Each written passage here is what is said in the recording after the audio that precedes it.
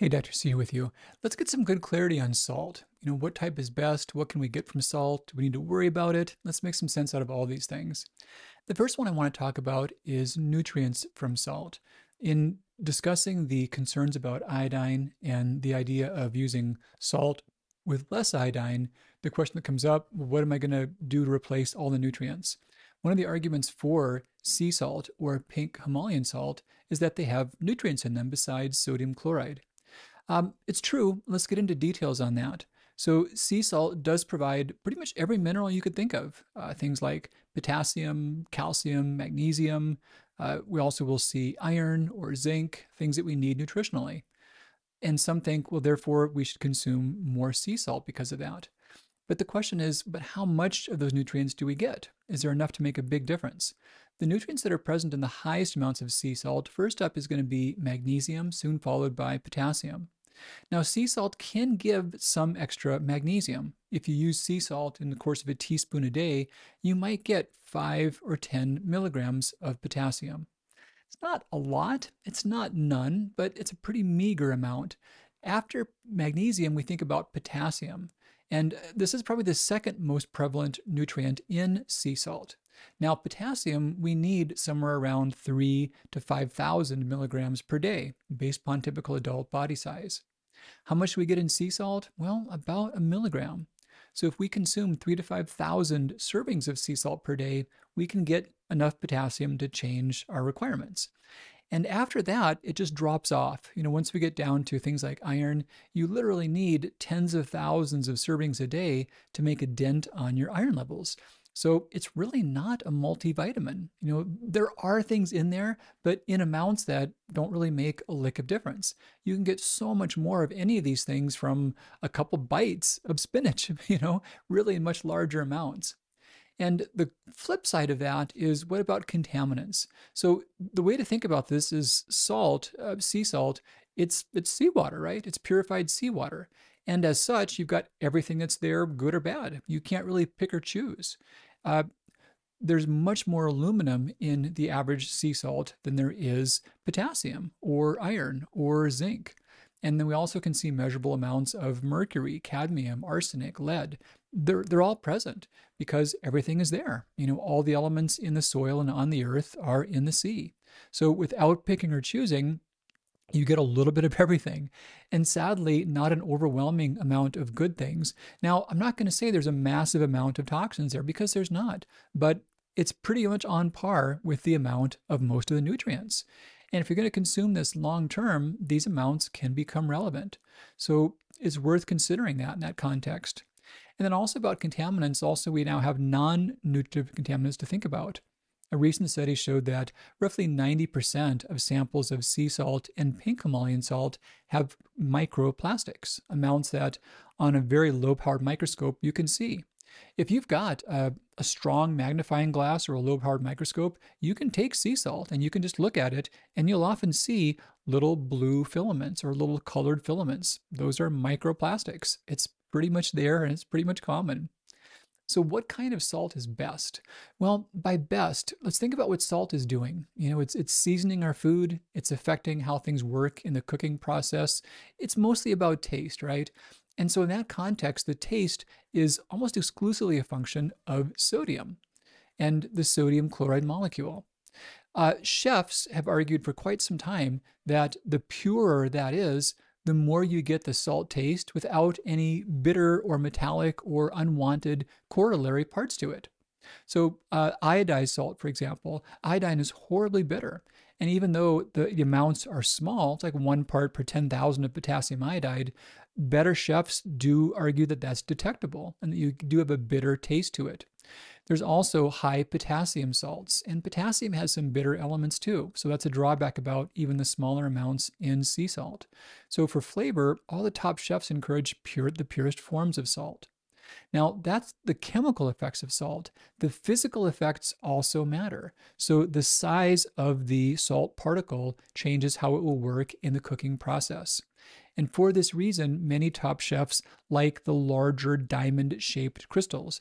They're not the large flakes, those are actually nice for table use, but the diamond crystals for culinary purposes. The way they adhere to food, the way they cause searing to occur, the way they penetrate food molecules. Now, they don't pay me, but Diamond brand kosher salt is the one that pretty much all top chefs get behind. So, really common form. I love it too because if you look at the ingredient list, it's salt, it's sodium chloride. And on assays, this doesn't have microplastics. Because it is a purified form, it doesn't have the nutrients that sea salt has, nor does it have the toxins that sea salt has. So if that's the best kind to use, we're not getting the hidden iodine, the added iodine, the various anti-caking agents, preservatives, toxicants, microplastics, and we're getting pure flavor. Then the question is, how much should we get?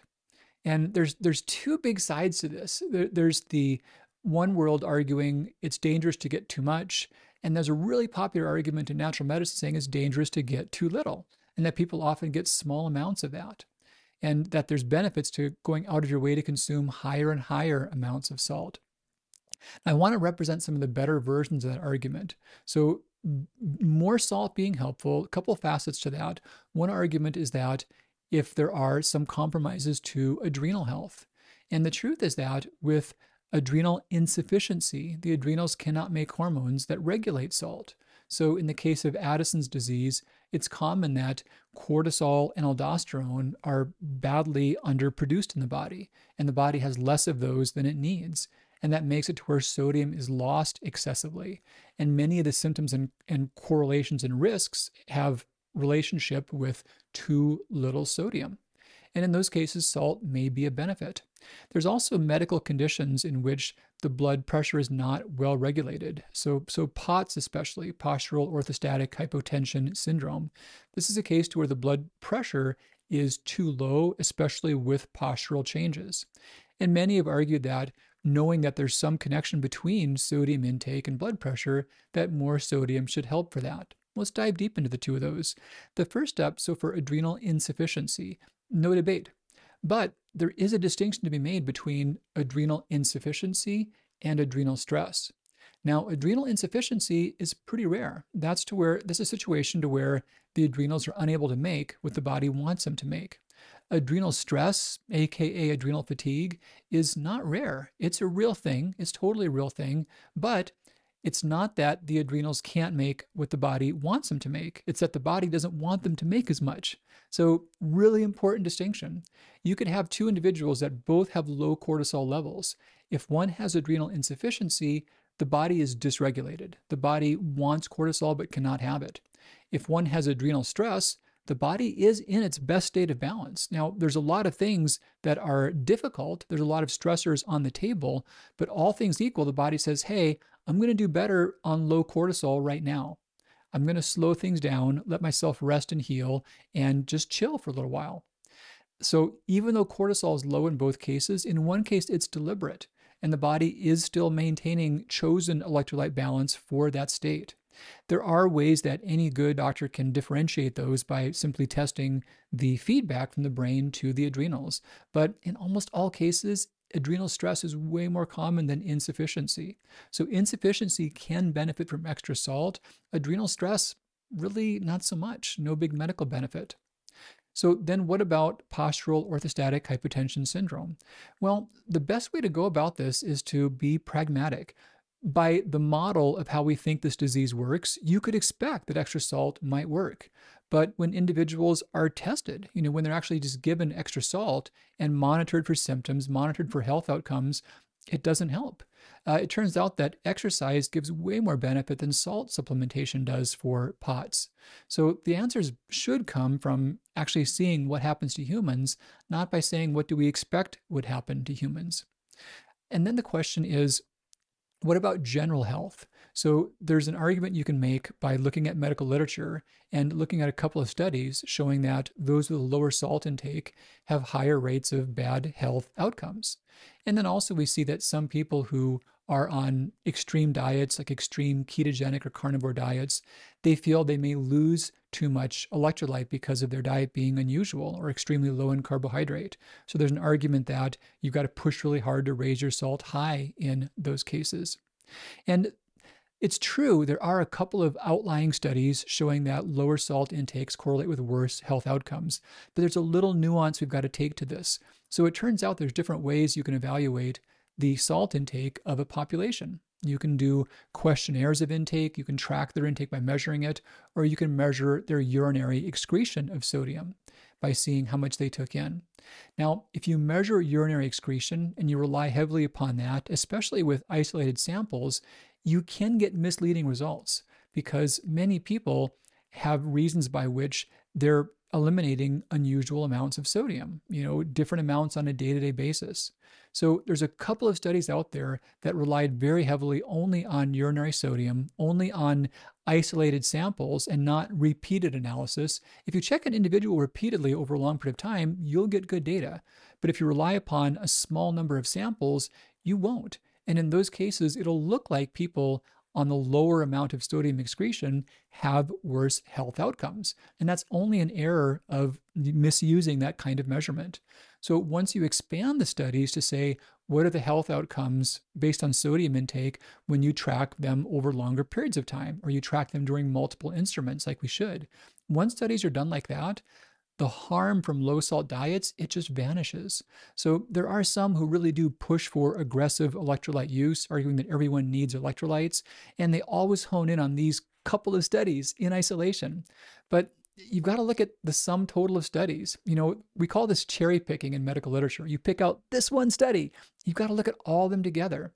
The analogy I've thought of is like batters, batters in baseball. I'm not a huge sports fan, but a batter's success and their career skill is based on their batting average. Do they hit like half the time at bat? That'd be really good. Or a third of the time at bat, or a tenth of the time at bat.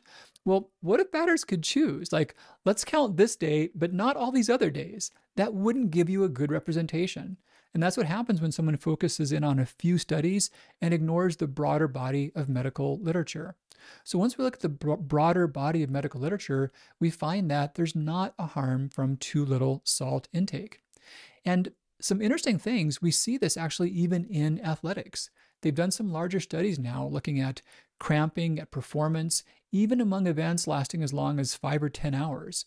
And adding in electrolytes in those cases doesn't improve performance and doesn't consistently reduce cramping. So if endurance athletes, even in heat, aren't benefited by adding in electrolytes, the rest of us certainly don't need to worry about that either.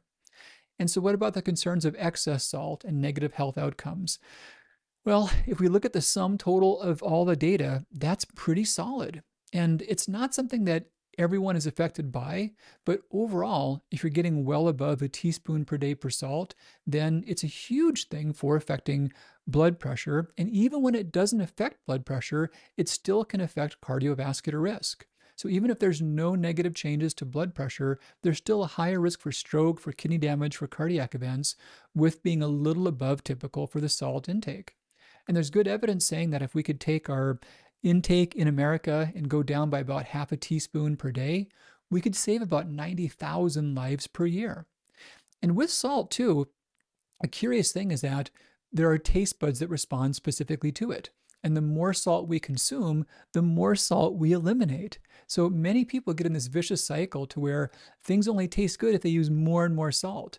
And also, they only feel good if they use more and more salt.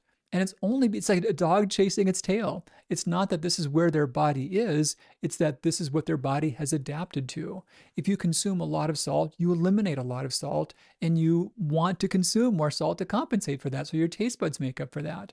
So if you're someone who feels like you're a salt addict and you don't have adrenal insufficiency, you can get out of that. And the solution is not to be even more aggressive about consuming more salt. The solution is to, lump it for a few days and know that things won't taste great and you might not feel quite as good, but your body will reacclimate and you will do fine on a reasonable, appropriate salt intake. All right, Dr. C with you. Take great care. We'll talk again really soon.